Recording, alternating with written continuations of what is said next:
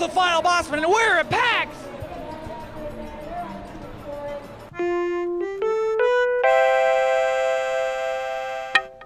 Hi everyone, I am Kyle Bosman. I am the assistant director of the Final Bosman. I'm Ian Hink. I am the executive lead editor of the Final Bosman. And here's what's happening today. This episode was almost thrown away. I went to PAX. I shot for 1 hour and was not happy with the result. Is that fair to say, Ian? Yeah. And you weren't wrong. We almost threw this out. We almost said, you know what, maybe no Final Bosman this week. Yeah. But then it's just like, hey, why don't we do director's commentary? Why don't we try to find something that was valuable in this episode, and then instead of throwing it away, And then make fun of it. Yeah. Why don't we just react to what's there? Uh-huh. So we're doing director's commentary for this week's episode of the Final Bosman on the road. Road. It's got to be on the road because Probably it's a good choice. clearly below average quality. Yeah. Ian, one thing, I never like doing a worse job on something I've already done. Right. And so for me to have a worse PAX episode than last year, which is one of last year's PAX episodes, like my favorite. Yeah. And so to me, I haven't seen it. to do a worse one crushed me. And so I this was rough. We can hit play. I feel that. All right, hitting play. Coming to you live from PAX Prime in Seattle. Rough audio edit. I should maybe nail that out. Sure, if you want to. Nah. So here I am. I got this haircut. Yeah. Oh God, what is with this haircut? Actually, pause again. Let's talk about the haircut. So I did a bit. I was Macklemore in a sketch. I used my Macklemore impression. Macklemore. Okay. Yeah. So it was longer before. Yeah, we'll show the image right here. Okay. And then this was me shaving off what was Macklemore. So this is like the remnants of a Macklemore impression. So you went from something societally acceptable to looking like some kind of Travis Bickle like psychopath. Yeah, I chose psychopath over Macklemore. You're right. Which Wow. I don't know. That's a statement. We can play again. So I got a lot of comments about my hair, and just so everybody knows, that's what was going on. Work at GameStop. This is much different. You're making fun of people who work at GameStop? Kind of. I'm just talking about the difference between a PAX audience and an E3 audience. Right. It's the fans. Exactly. And then, oh man, yeah. So basically, I mean, honestly, this episode is about me struggling with being a person who's games media. Right. Do you ever have that? No, I enjoy it. You enjoy being games media? No. Well, yeah. I don't know. It's fun. I don't have to. These are things I wouldn't go to E3 or PAX. So if I go for free, I go. Yeah, I guess here's what I'm talking about right now is like my guilt of like walking in front of line. Yeah. Right here he is. I can go talk about this. Well, that's the thing is like I never budge to the front of a line. I mean, maybe that's the difference. Is I'm just not a bad person. Okay. Well, like they want you to. They see your yellow badge and they're like, "Oh, please come." So that's come how to the front of PAX the line." works. Because Yeah, I've only yeah, been to E3 where everyone's media. Yeah, exactly. So, So- at PAX, there's people who pay there to be Oh, like, yeah. hundreds of dollars, Yeah. whatever they pay. You're a monster. Yeah, and then you skip in front of their lines, and that sucks. And so basically I wanted to make an episode about like what PAX is about for the media and for fans. What PAX is about. Right. I didn't really nail that down. Great cut there. Yeah. Well. The shot's not even in focus, so. Actually, so this part I'm talking about like all the weird PR emails we get because you get those Oh too, yeah, right? I get those too. I signed up. Damiani made me sign up for a PAX badge. I wish I had never done that because now I'm gonna be getting emails for the rest of my life. Yeah, so like leading up to PAX, you get like 50 emails a day. Like that's a just day. Come check out our game. And there's like games I've never heard of, which is rad because I love games I've never heard of. But this part I like though. This part it makes sense to me. This argument where it's just like I'd rather just go walk the floor yeah, and look at games instead of just window get these shopping. emails. Yeah. I don't like meetings basically. Yeah. It's not E3. It's not full of true. news, but the news that does come out of does. There we go. Oop, nice little mistake. Up.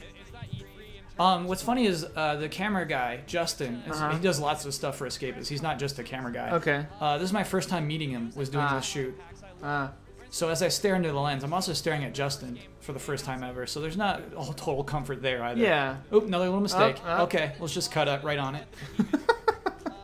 So I think we're about to go do a Behemoth interview. Okay. Yeah, So we are. I'm now here with Aaron Young-Johan, who is lead scenario director. Director now. A designer. Lead. I messed up his title. Didn't even know what his title was. That's fine. Yeah, he's actually a great guy. We shouldn't talk over this interview too much because I like this Okay. stuff. Gotcha. Why does the Behemoth care so much about PAX in particular? We are all about fans, and this is where the fans come. It's not just insular businesses and other developers, although obviously there's lots of developers to talk to here. This is the place that fans get to come and check out our games, and it's a way for us to early on see how they respond. We've got little note cards that people have been very diligent about filling out, and we take that early on, and that becomes a core part of how we develop our titles. So after the demo, people are filling out note cards, You should and then show someone's the going note to read cards. through each of Did those you get the note cards? Yeah, we got B-roll Absolutely. note cards. Every All right, I'll single put the one. note cards in. And if you draw fancy little pictures on the back of it, we'll appreciate that too, and probably stick it on our fridge. We've done it before. It's too late for those people. What's that? These people watching this can't put it. Yeah, sorry. Good save.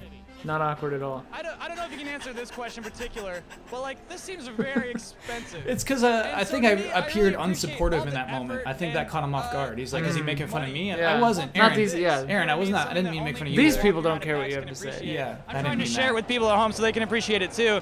But like, how much of that Professionally, you your shouldn't marketing talk about budget marketing goes towards budget this? to an interviewee. I mean, this is Yeah. I would give myself that predominantly note. what we do. And what I hear is that we break even, which is good. Just about.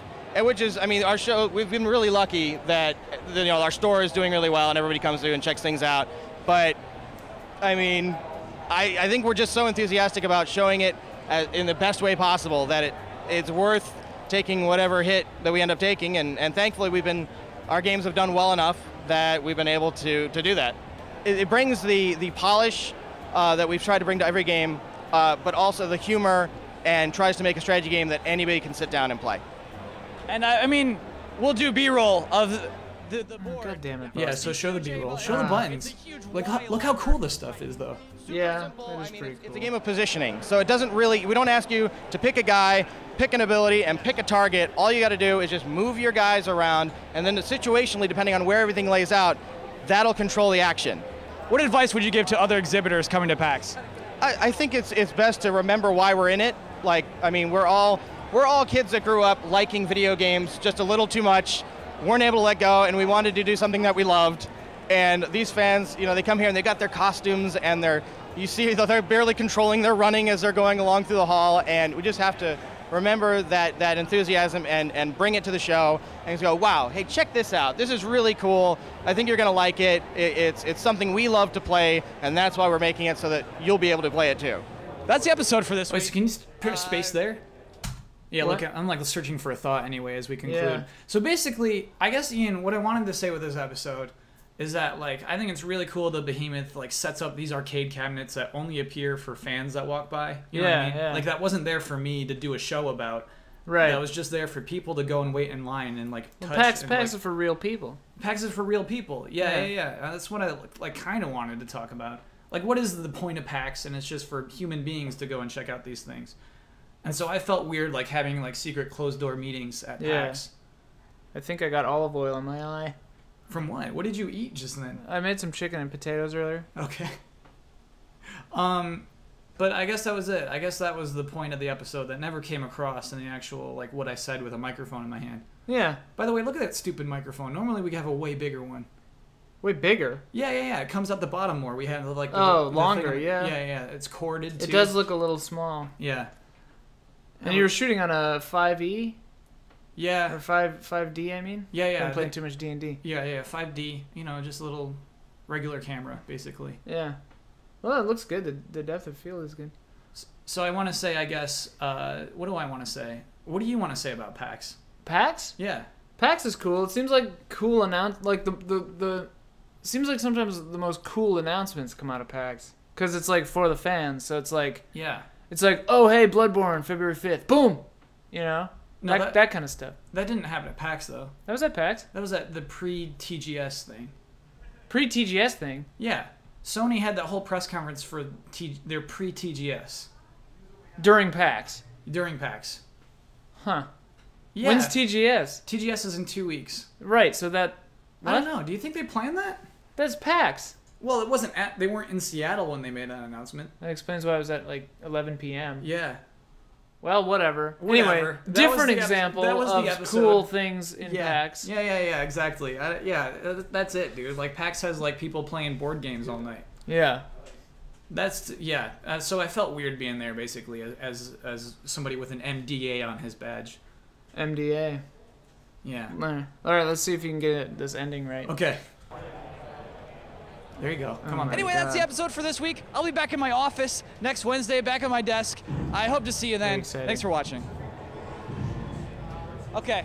Why do you keep that? Why do you keep that in there? Nice. Just saw a guy who's wearing my hoodie in the background. Strange experience. I just bought this at Target, by the way. $25, not bad. Sorry, buddy.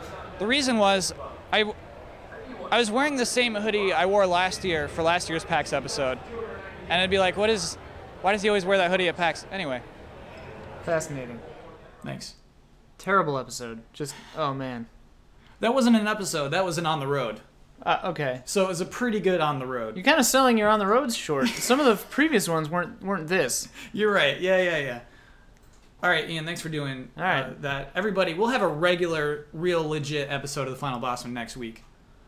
Thanks for watching / listening. Yeah, thank you for listening. Bye.